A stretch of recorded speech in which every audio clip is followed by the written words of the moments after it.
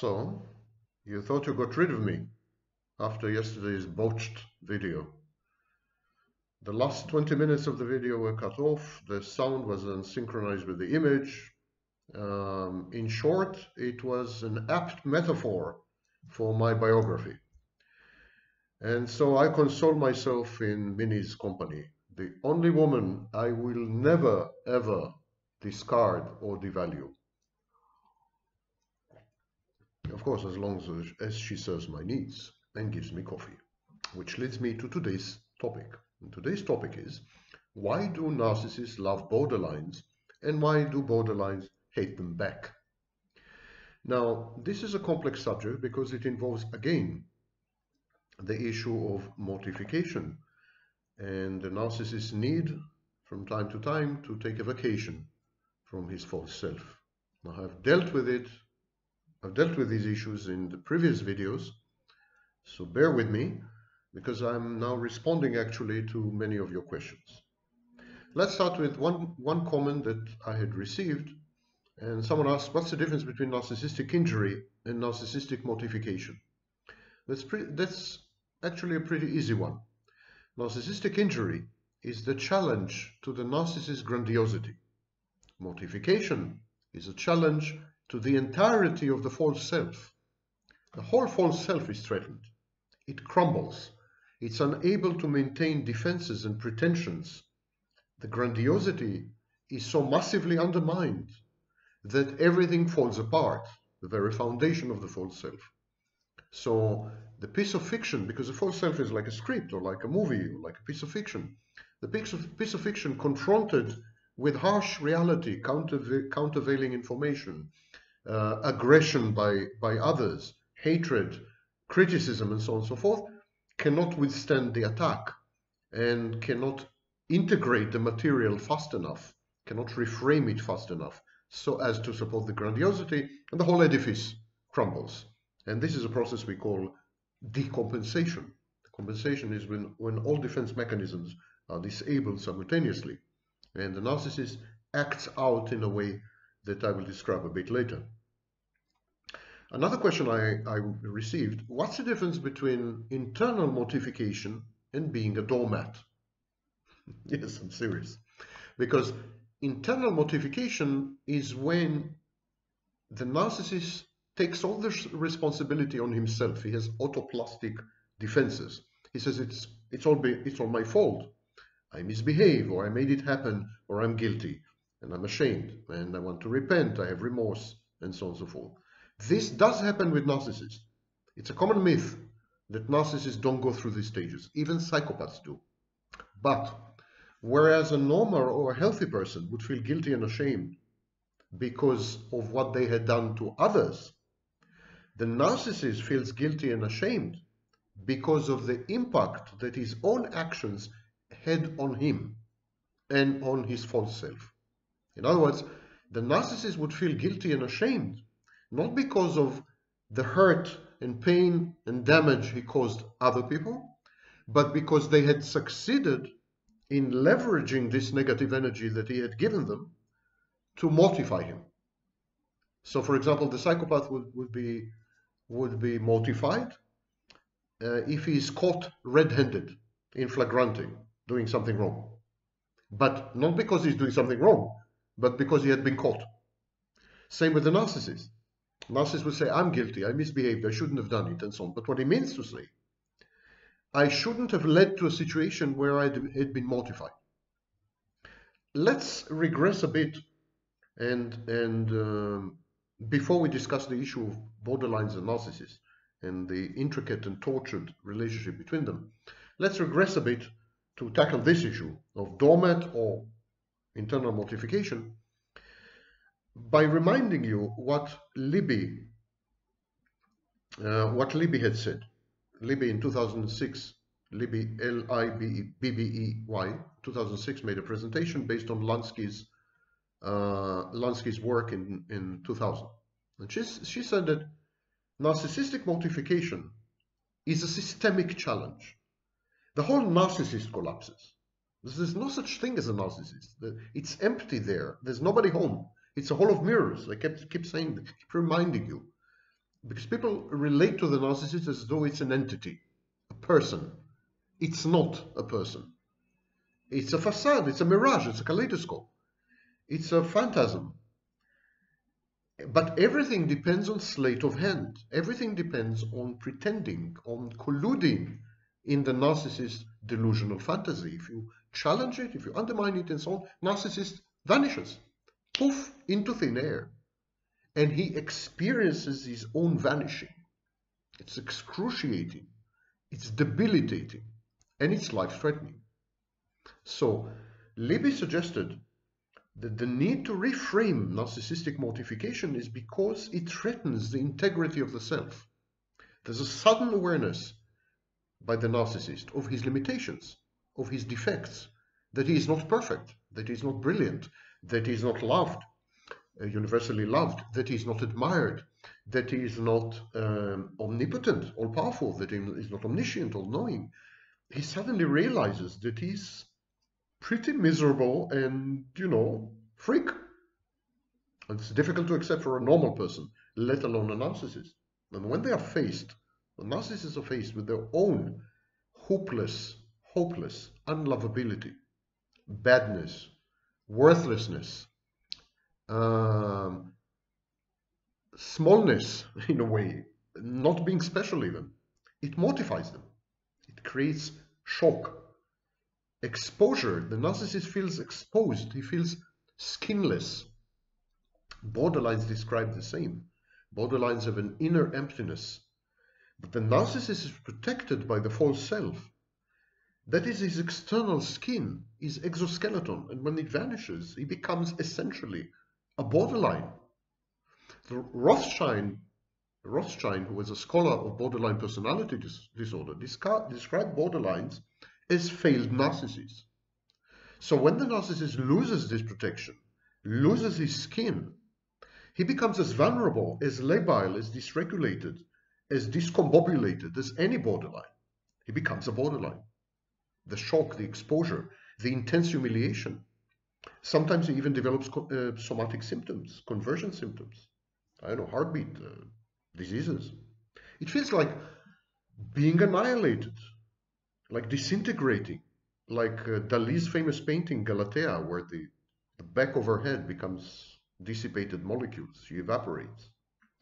And of course, the narcissist has to cope with it somehow.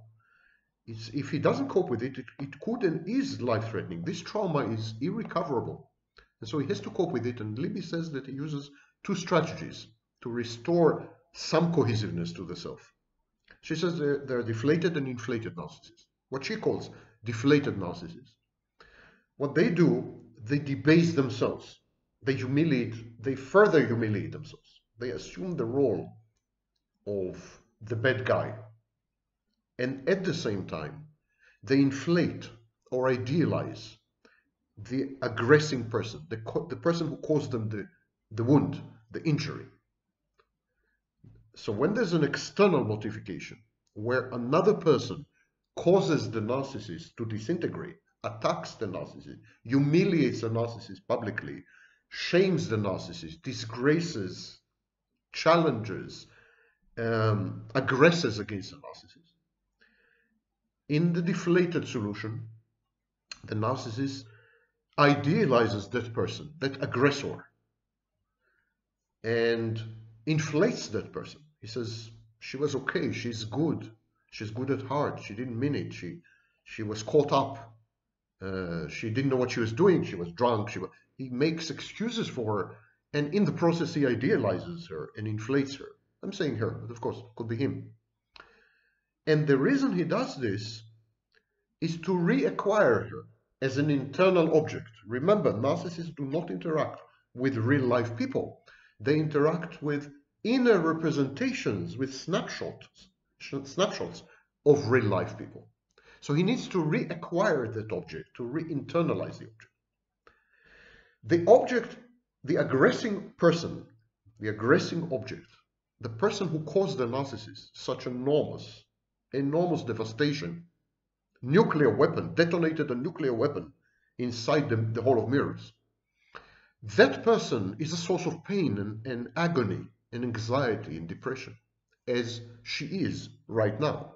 So the narcissist needs to transform her, to convert her in a way that the pain and the agony go away. He needs to idealize her, to inflate her, to paint her with a different brush, to relate to her differently. And so, for example, he could try to atone for what he did, what he had done, or what he thinks he had done. He tries to aggrandize the other person. He tries to punish himself, self-flagellate, appease the other person. The other person becomes a self-object, in other words, critical for the functioning of the self, replacement, substitute of the self. So he needs to appease that object. And of course, looking from the outside, he appears to be a doormat. It's like, here she is. She wounded him, she damaged him, she hurt him. She cheated on him, she stole his property, she abused him in public, she undermined his work, she stole his money, I don't know what. Here she is. And what is he doing? He's not telling her to, F off. What he's doing instead, he's telling her, I'm so sorry, it was all my fault. I made you do it. I pushed you to do it with my abuse, with my rejection, with my withholding, with my misconduct. It was me. And so please forgive me. I'll do anything. You're great. You're wonderful. You're perfect. You're good-hearted. You're magnificent. Had it not been for me, you would have never done this. I pushed you to do it, etc., etc. And this is his way of reasserting control, re-establishing and buttressing the ruined grandiosity, putting the bricks together. Because if he is the one who had caused the situation, if he brought her to this, that means he controls her. That means she is his pawn. He did with her what he had wanted all along. Her misconduct is an extension of his decision making. He's in charge. He's still godlike. It restores his sense of agency, autonomy, and self-efficacy, which are critical foundations of grandiosity in the narcissist case. And so this is when internal mortification compensates for external one. Fictitious internal mortification compensates for real external mortification. The narcissist is very good at this, very good at inventing fiction, fictionalized works that replace or substitute for elements in reality. Narcissists are very poor reality testing, which is why he needs other people to provide him with input and feedback, which he then uses to regulate his internal environment. A narcissist is a hive mind. He's a hive mind. It's like a beehive. It's a kaleidoscope. It's a collage. And this collage and kaleidoscope is recreated minute by minute from input and feedback provided by other people when they react to the false self. So the main role of the false self is to elicit these reactions, to elicit this information from other people, so that it can be put together to recreate time and again, minute by minute, second by second, the false self, which is a replacement for the true self. There's nobody there. And when you feel that you are emptiness, that you are void, then you need to fill it in somehow, or to not exist. To not exist is the most horrifying feeling imaginable. And it also creates an internal inconsistency and contradiction. Because if you don't exist, who is it? Who feels that he does not exist? Who does the feeling? Who does the perception that he does not exist? The narcissist doesn't exist, but he must ask himself, how do I know that I don't exist if I don't exist? It creates short circuits in the mind. And so he needs to immediately eliminate the external.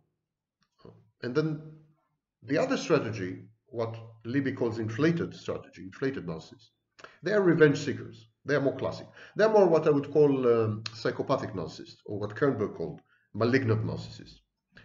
So they seek revenge, they debase the aggressing person, they attack the aggressing person. They aggrandize and restabilize themselves by reducing and devaluing the aggressing person. So the aggressing person humiliated them and shamed them. they say that the aggressing person is mentally ill, or stupid, retarded, or I don't know what. But they reduce the aggressing person so as to minimize the message that had come from the aggressing person. In the world of this kind of narcissist, inflate the classic narcissist, the malignant, psychopathic narcissist, there's always a winner and a loser. It's a zero-sum game. I mean, I win, you lose, you win, I lose.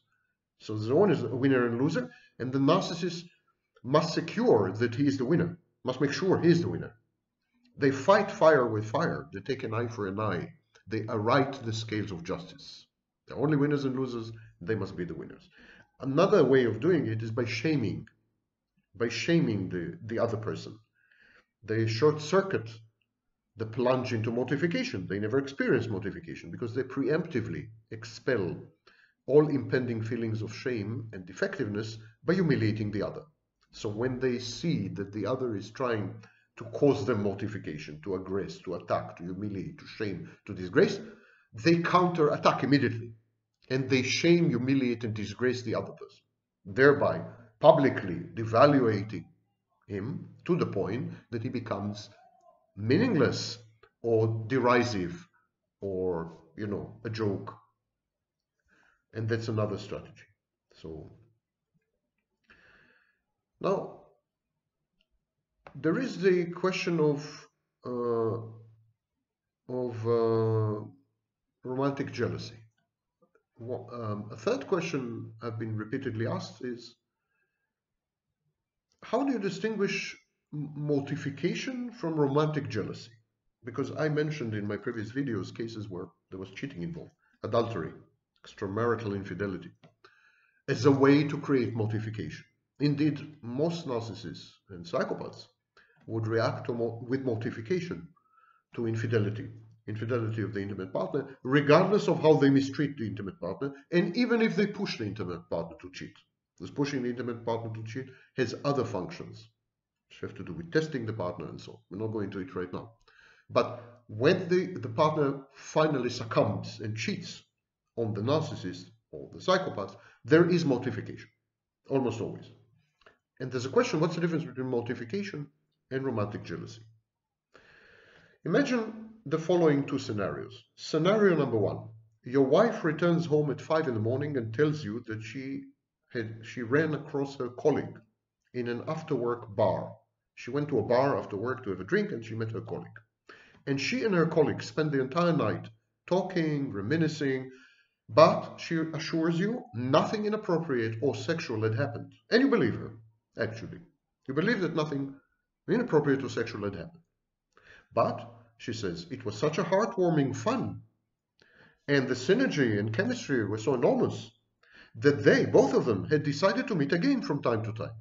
She even intends to bring him home and introduce him to you. This is scenario number one. Scenario number two. The octogenarian widowed neighbor from upstairs. There's a guy there and he's 90 years old. 90 years old. He dropped by while you were away on a trip. And he was so lonely, so depressed, so heartbroken after his wife had died, that your wife let him fondle her breasts and allowed him to touch her genitalia in order to lift his spirits, if nothing else, if to lift nothing else besides. Now there's a question. Are you going to be romantically jealous in both scenarios? In both cases? Strangely, the first scenario, where there had been no sex, no inappropriate behavior, but it is the first scenario that is likely to render you far more jealous than the second scenario. And it is because romantic jealousy is not about sex at all. It is about intimacy. Romantic jealousy is a form of extreme anxiety about anticipated loss, rejection, and abandonment. The risk of losing your wife to the animated corpse from the floor above is zilch. She's not going to leave you and become his wife. He's 90 years old. But her colleague can definitely make a move on her. And the way she had already reacted to his company indicates that her colleague stands a chance of breaking up your marriage. So you would be romantically jealous of her relationship with her colleague, which is asexual, and totally appropriate. And you would not care at all that another man had literally had sex with her, petted her, I mean, made out with her, just because he's 90 and there's no risk of loss there. And so people confuse humiliation, narcissistic mortification, with romantic jealousy. Being cheated on undermines one's sense of safety, creates disorientation, confusion, and a menacious form of insecurity. Infantile regression triggers infantile defenses, extreme neediness, entitlement, petulance, and a passive-aggressive wish to destroy the frustrating and hurtful object. But all these have nothing to do with romantic jealousy. Mortification has nothing to do with romantic jealousy. It is possible to be devastated about your wife cheating and still not feel romantically jealous or possessive at all. Mortification is about you, not about her. When the narcissist's intimate partner cheats on him and he is mortified, he's mortified not because she had cheated on him, or rarely because she had cheated on him. He's mortified because of what her cheating did to him, of his reaction. He's mortified by his reaction. He's mortified by his own disintegration. He's mortified by the implied shame and humiliation and criticism, because her action says, you are inferior, you are defective, you're hopeless. I'm going to someone who is not inferior, in other words, superior to you. I'm going to someone who is not hopeless. I'm going to someone who is not defective, like you. You're Quasimodo. So this is what narcissists react to. So you could say, well, if this is the case, why narcissists are attracted to promiscuous, labile, and dysregulated borderline women? Why is that? I mean, these women are impulsive, they are essentially psychopathic, they are defiant, they have anger management issues, they are emotionally dysregulated, their moods are labile, and so the risk of cheating there, or the risk of mortification of some other kind, humiliation in some other way, shaming in some other way, undermining work, or undermining other interpersonal relationships or family relationships. I mean, the risk of mortification in a variety of settings and ways is much higher with a borderline woman than with a healthy woman, or even much higher with a borderline woman than a psychopath or any other type of woman. Borderline woman is by far an engine of mortification. Why would a narcissist choose her? Well, the answer in psychology is very simple. When we do something, that's the maxim in psychology, the underlying axiom. When you do something, it's because you wanted to do it. When you do something, it's because you've chosen to do it. So if narcissists keep selecting and teaming up with borderlines, it's because they want to select and team up with borderlines. There's a mate selection process here. And why is that? What's the only thing that a borderline woman brings to the table that no other woman does? The potential for pain, the potential for mortification. It is precisely because of their potential to cause mortification that narcissists select borderlines. My good friend Joanne Lachkar had written a groundbreaking and seminal tome, I think the first edition was published in 1983, The Borderline Narcissistic Couple.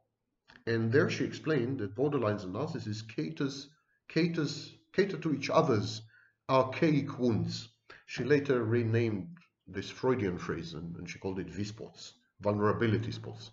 She said that borderlines and narcissists push each other's buttons on the one hand, but on the other hand gratify deep set emotional needs. They salve each other's archaic wounds on the one hand and re-irritate them, recreate them on the other.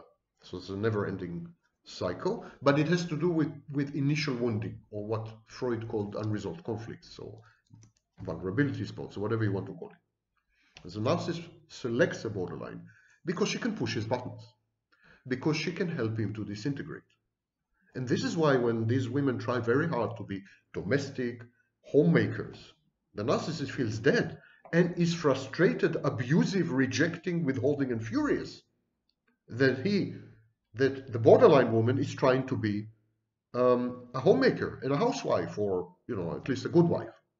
He didn't choose her to be a good wife. He chose her to destroy him.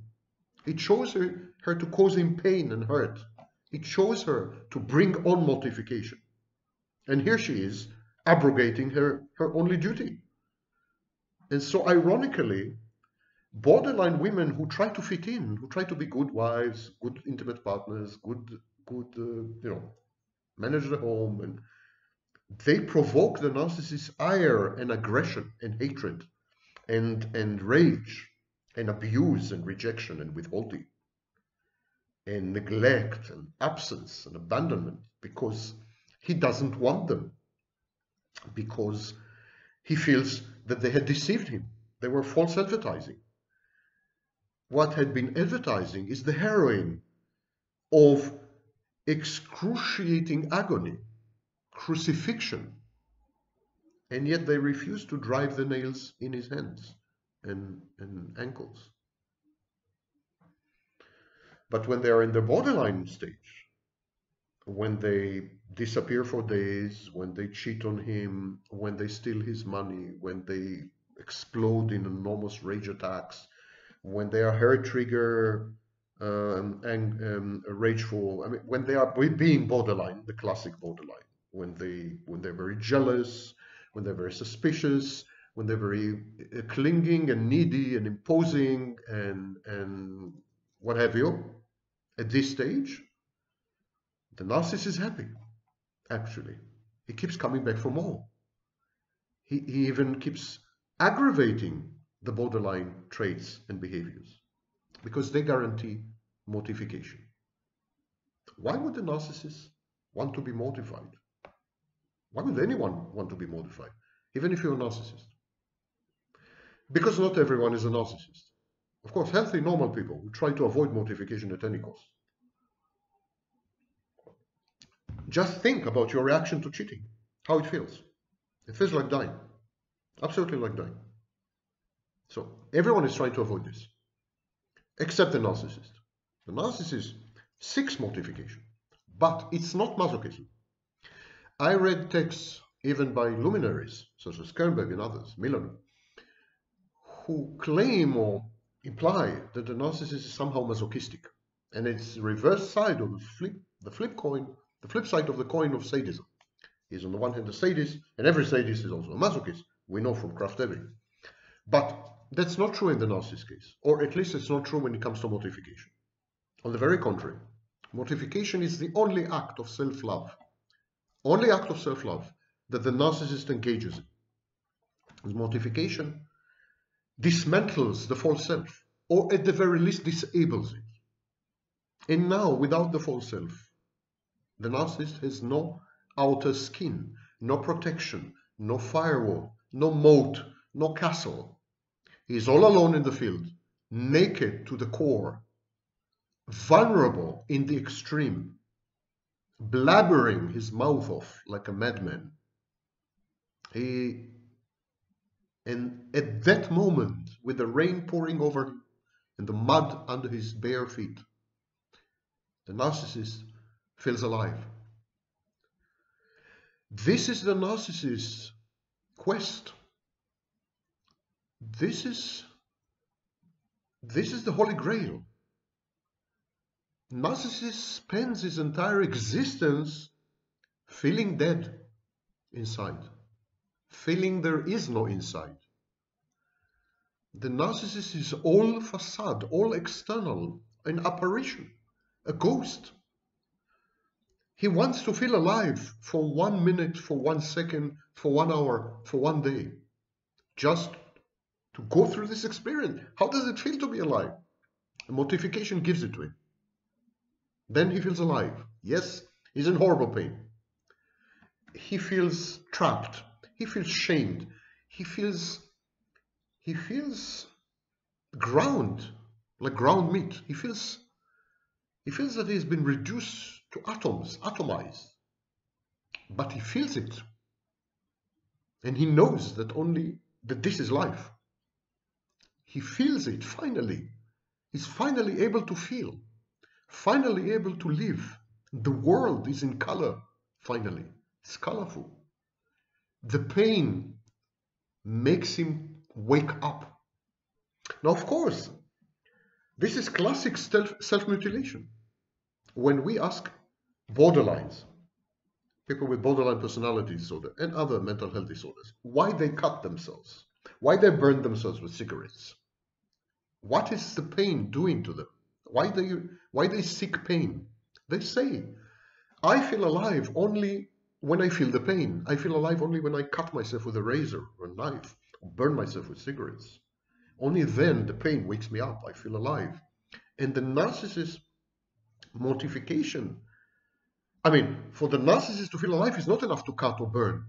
Will do nothing. He needs something much more massive, much more all-pervasive, much more ubiquitous.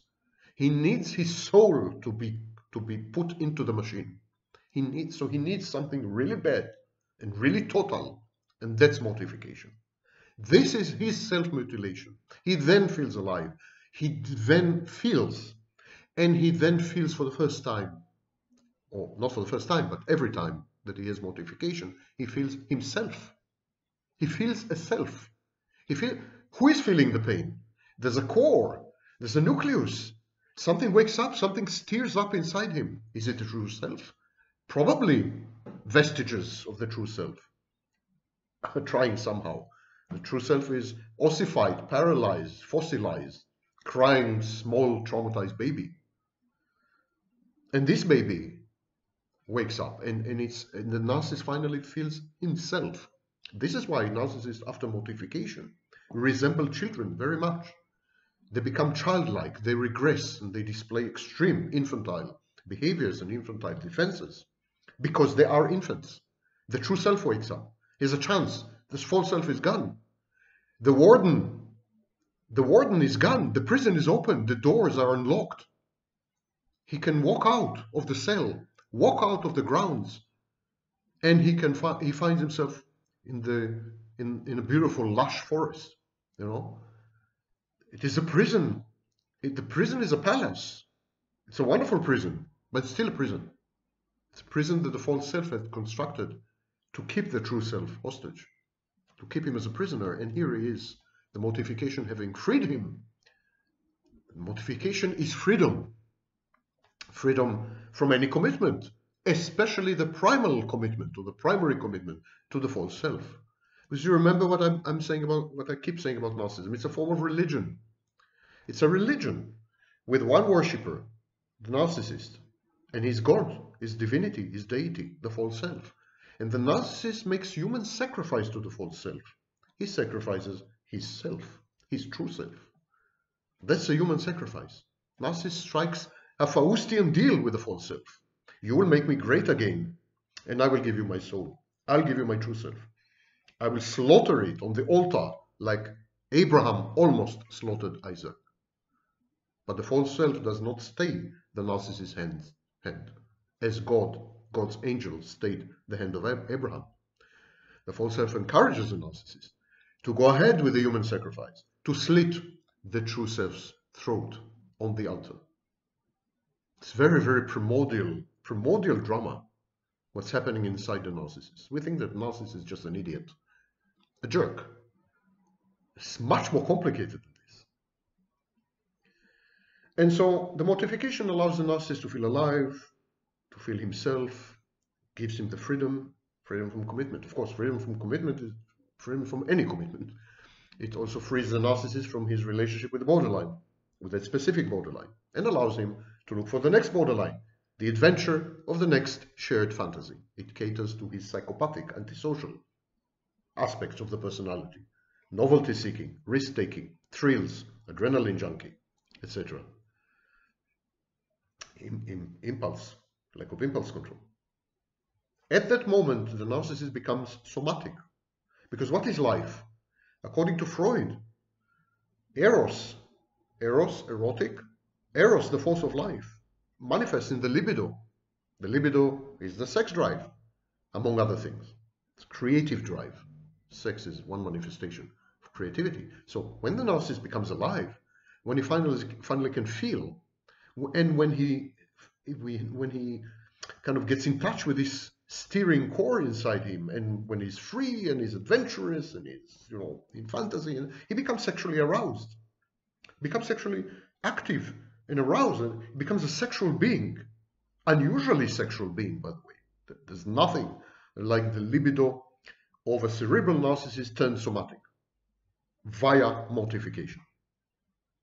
And it's true that the narcissist's libido is always tainted with sadism, masochism, with unusual practices. Some would say deviant and pervert, not my style of speech. It's true that it's unusual, but it's there. It's there. And it's real, and it's strong, and it's overpowering because it's an expression of life. Narcissist is finally alive. The whole body is alive. His eyes are suddenly human. Other parts of him come to life. And it's because he had been mortified. It's a wonderful, wonderful feeling.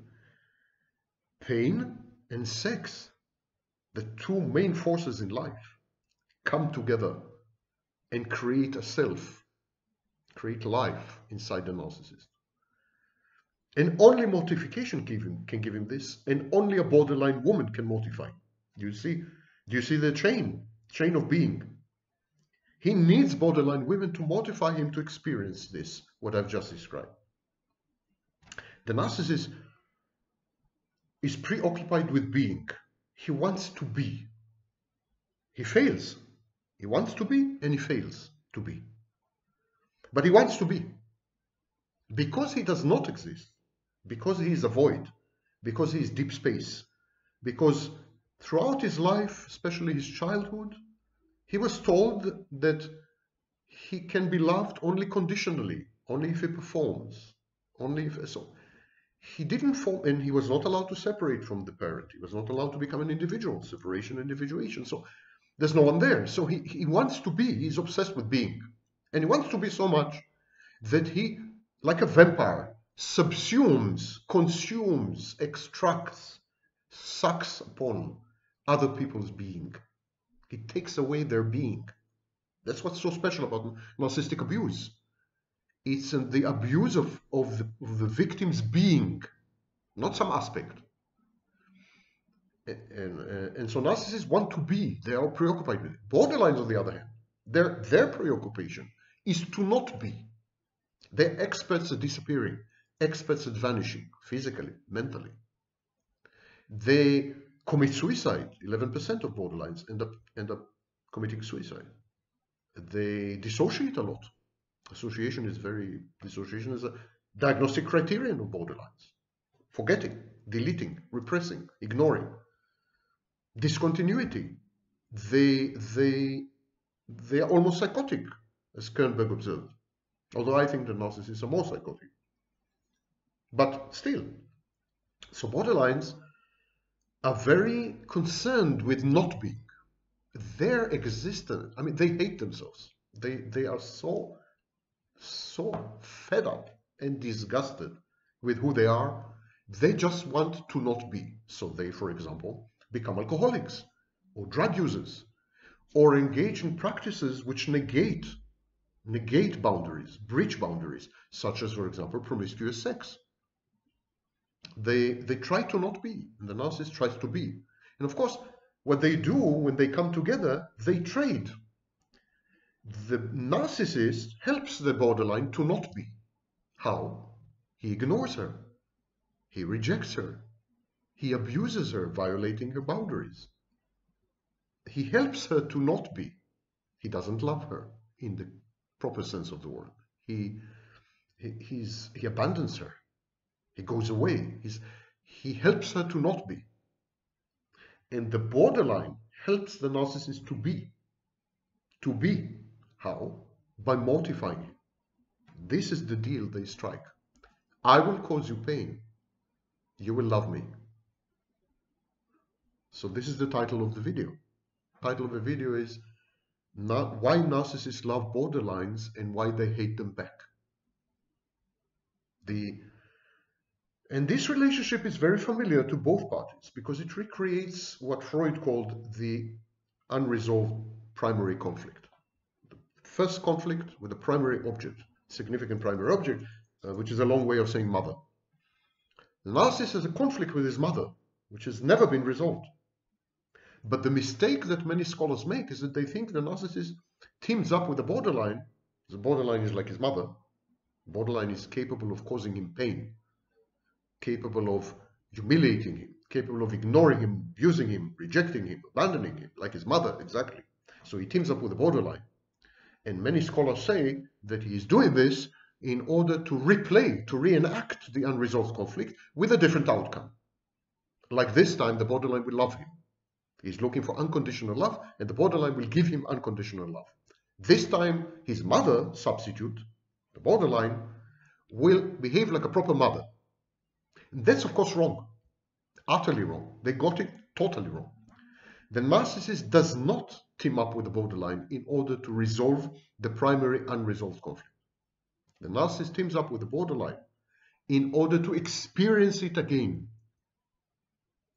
Don't forget, narcissism, pathological narcissism, is a reaction to the unresolved conflict. The mother mistreated her child to an extent that the child needed to divorce himself. He needed to create a decoy, a piece of fiction, so that this piece of fiction can absorb all the hurt and all the pain, and he himself needed to disappear, which is the narcissistic solution. That's why he's so preoccupied with existence and being, because as a child he chose to not be.